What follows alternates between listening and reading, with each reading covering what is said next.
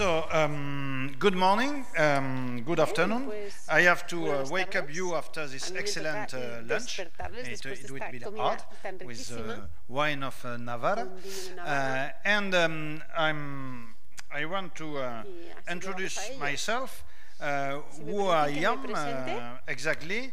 I am a neighbor from Navarra because I come from Bordeaux in southwest France. It can explain my accent and my English. I am the manager of the regional network of tourism offices of the Nouvelle-Aquitaine. Nouvelle-Aquitaine is one of the new regions in France.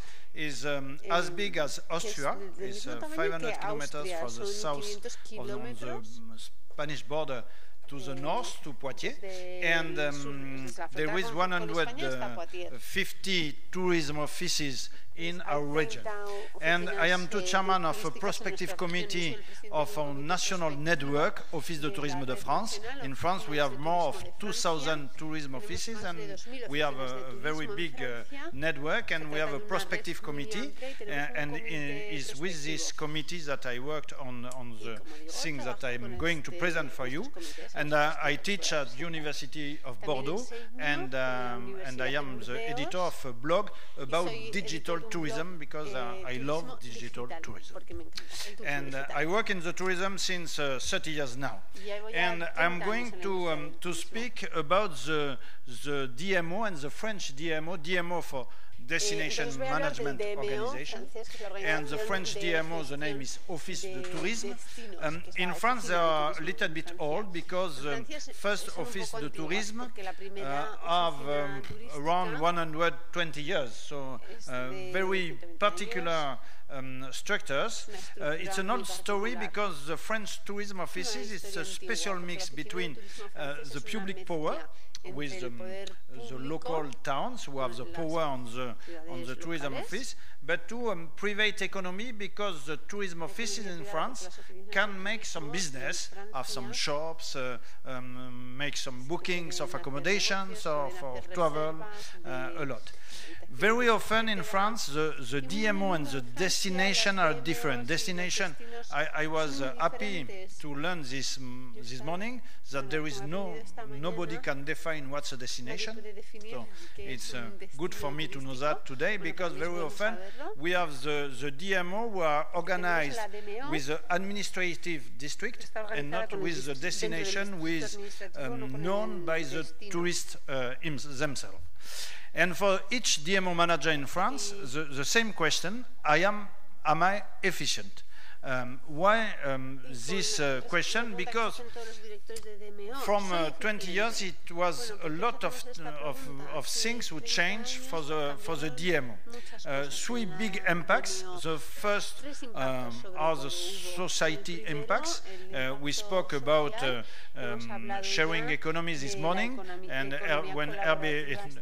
I saw we speak a lot of Airbnb because it's a big revolution. All the collaborative consumption in our society. We had the disruption of the internet with the mobile who arrive now first. We are mobile first in France for the travel economy since last year, and we have a lot of impacts on the organization of the DMO. For one thing, in France we have less tourism offices now, less DMO, because we have a lot of grouping of towns. The towns were grouping, so we have less organizations and some new structure with new organizations.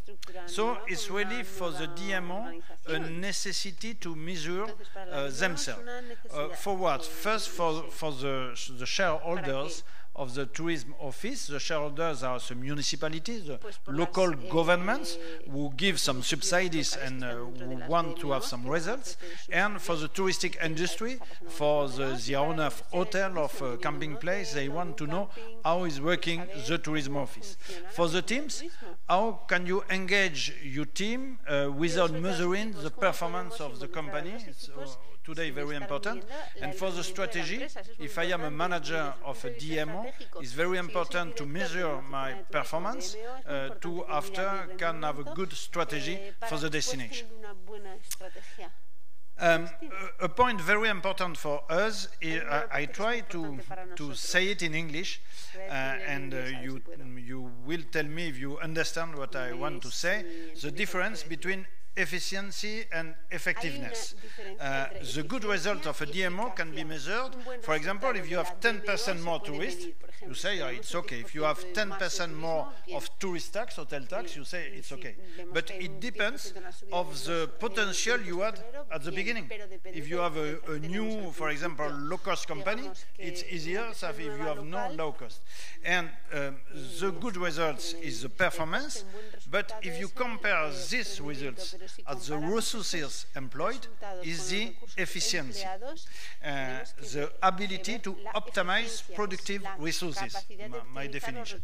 So we try to work on the efficiency to can compare two different DMO, because if I am Bordeaux, it's for me easier than if I am Entre-deux-Mers. Entre-deux-Mers is my rural region where I live, and nobody knows Entre-deux-Mers here. Everybody knows Bordeaux. So it's easier to have some good tourism business in Bordeaux than in my rural region. And we try to put that in a tool that we have built for the DMOs. So, our tool, the name is Indice de Touristicité in French, l'indicio de touristicità, maybe in Spanish. I say in English, touristicity key. And the idea is measuring the potential that is available to the destination with 4 sections: the accommodations, the activities that you can have on the destination, the attractivity of the territory, and the accessibility. This key was built 4 years ago by the Office de Tourisme de France Prospective Committee, and we tested with a lot of DMOs, and today we think that it works, this key. What are these 4 sections? The first is the very classical, the tourist accommodation offer, the number of touristic lodging with the commercial lodging and the non-commercial lodging. For example, a second home is a non-commercial bed, but it's very important because you can have an Airbnb inside of this second home, and when you have the family, it's important. And we added the touristic function key. I don't know if it existed all over the country. In France, it's the rapport between the resident population and the touristic capacity. And if you have more of one, you are on a touristic place. If you have 1,000 inhabitants, and if you can have more of 1,000 tourists in the hotel accommodation, you have un taux de fonction touristique, a touristic function key with more than one. The second section, we organize it with the activities, the entertainment offer, with always commercial, museum, castle, amusement parks, and all with no commercial, the non-commercial places, historical villages, point of view, natural orientation, beach, all that. For the 3 first sections, we worked with Crouch and Ritchie analysis. Crouch and Ritchie were 2 university Americans who tried to organize the function touristic in the years 2000. So they have 36 points to measure that. And, okay. The attractivity of the destination, it was the third section. And the fourth, if you have World Heritage Festival, so, if you are in the Michelin Guide, if you have some stars, it's a section. And the fourth section is the accessibility of the territory. If you have, and this point is very important in France, if you have a train station, if you have an highway exit, if you have an airport with a low-cost company, you have more resources to have some tourists in your territory. And so each time with all these sections there is a number of points. You can see it, for example, on I put here in this slide an example of destination. For example, this destination has between 1,500 and 4,500 beds, so has 3 points. If you see, for example, this destination has, for example, a beach, so have 12 points. For the accessibility, this destination has a highway exit, so it's 5 points more. At the final, when you have this this sheet with over, you can have a touristicity key with base of 100 points. The maximal total possible is 115. But after you have a correction, and the touristicity key is defined between 0 and 1. If you have, for example, 60 points, you have 0.6 of touristicity key. Touristicity doesn't mean touristic. You can have, because for the political local, it's very hard to say, oh, you have only 0.3, but we have a very nice church and a very nice castle. You can have a very nice landscape, a very secret place, but it's more hard for you to have some tourists because you have no railway station, you have no highway, you are not famous all over the world, so it's harder than another destination. You know, so it's the difference between touristicity and touristic place. First results. For example, I show you 3 towns in France, 3 destinations. The most is Mulhouse. Mulhouse is in Alsace, near Strasbourg, but it's less famous than Strasbourg. So there is not a lot of tourists, but there is a big potential because Mulhouse has a lot of hotels, has an airport with Switzerland, has a railway station, has a lot of museums. So for them to have some tourists is easier than other places. For example, if you see Nogaro in southwest with a DMO with very nice landscape, but it's not a lot of touristic beds. And the third is Bocage-Bressuire. Nobody knows that because it's a very rural area in France, very secret, but they have this difficulty. We organize first this, I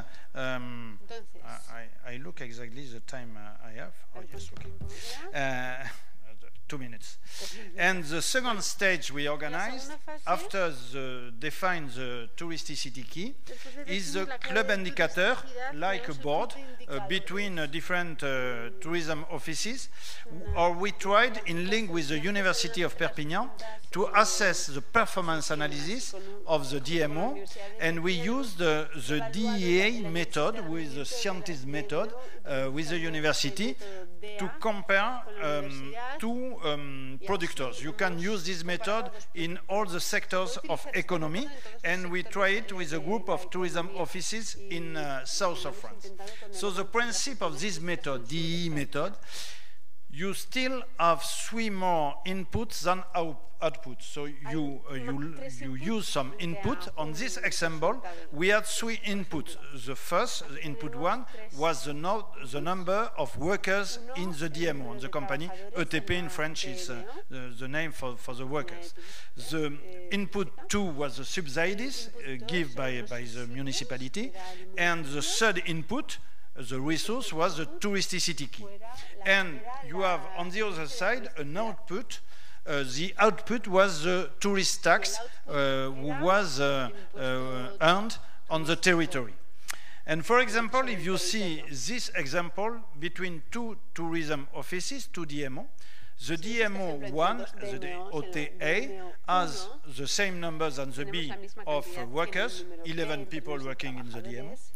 They have quietly the same money from the municipality, around 600,000 euros, but the touristicity is very different. On the first is 90, 0.9, and on the second is 0.7.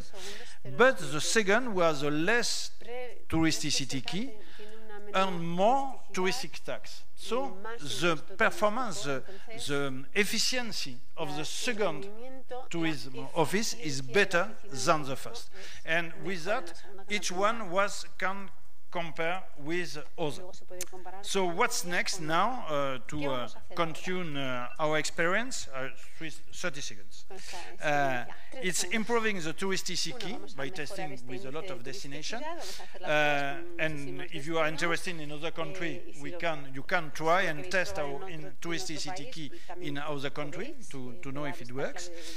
We are going to using this method, the DEA method, and we are going to proposing a web tool next year to all the tourism office in France to compare, to test its one efficiency and compare itself to others. It's our project. Thank you. Gracias.